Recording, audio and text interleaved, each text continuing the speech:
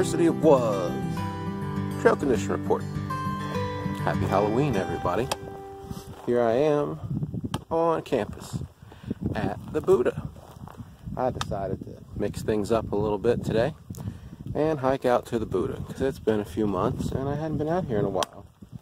And I figured, oh, you know, grand waterfalls are so beautiful and everything, and that's great, but, you know, it's nice to get out, even when you're getting out. And so here I am at the back end of the Buddha, just kind of walking around, taking in the sights, taking some pictures, and enjoying the day. Sure is beautiful out here. I think I'm going to head back a little bit further to the front to where I've got a little cave and some firewood stashed, and put on a coffee and maybe have a little soup. We'll have to see how it goes. Thanks for joining me, everybody.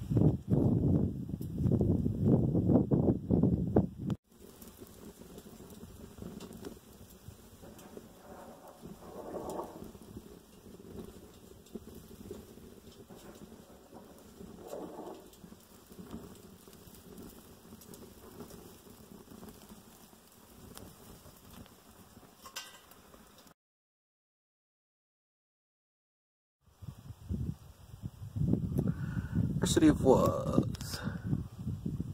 Coffee. Here I am at the little half cave at the top of the Buddha. Just enjoying some coffee and some delicious soup. Sitting in the sunshine with a ladybug. Enjoying the day. Sure is lovely. It's nice and cool and breezy. Originally I thought that I might go over the top and then come down at the towers and make a big loop of it, but I'm just not feeling it today. So I think I'm going to take it easy. Maybe go home and watch some scary movies with the wife. It is Halloween after all. And who knows, maybe I'll come out tomorrow and do some running around. It's real breezy in the high country, so that's part of it. And, you know, otherwise I'm just kind of taking it easy today. Having some soup. Just really making the time and taking the time. I certainly hope all of you are. I know it's harder than ever these days to get out. And that's why I think it might even be more important than ever to do so. And so if you can't, you really should.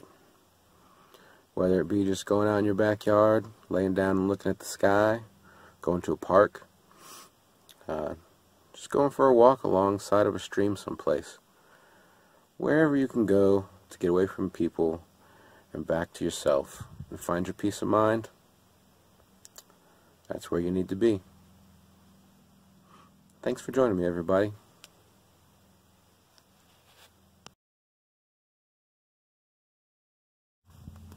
Ersity of Was.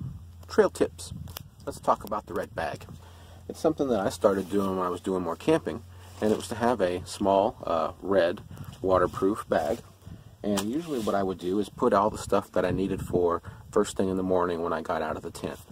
Usually my medicine, a little thing of instant coffee, matches, a lighter, stuff like that, a little roll of toilet paper. Nothing big, nothing bigger than you can take and fold this in half, you know, just a couple handfuls of stuff. But nonetheless, the red bag. It's been my go-to thing for a while now, and I've started bringing it with me on the trail, even when I just go out for a quick day hike. One of the things that I've really come to do frequently is to carry at least one extra day of medicine. I'm getting older, I'm diabetic, and I'm on blood pressure medicine. And so if I'm out here in the wild and something goes wrong, I get stuck overnight unexpectedly, it goes from bad to super bad to way worse if I don't have medicine. And so I keep this in my red bag. That way, just in case I'm out here, something's happening, even if it's somebody who might need to help me in a situation that doesn't know me, I say, hey, go in my pack, get the red bag. It solves the problem instantly. Also, it's waterproof, so I don't have to worry about my matches, my little small first aid kit with bandages and things getting wet. So just a little trail tip, consider keeping a small red bag of your own with your emergency and necessary items in your pack, even if it's just for a day trip. You can't ever tell what a difference it might make.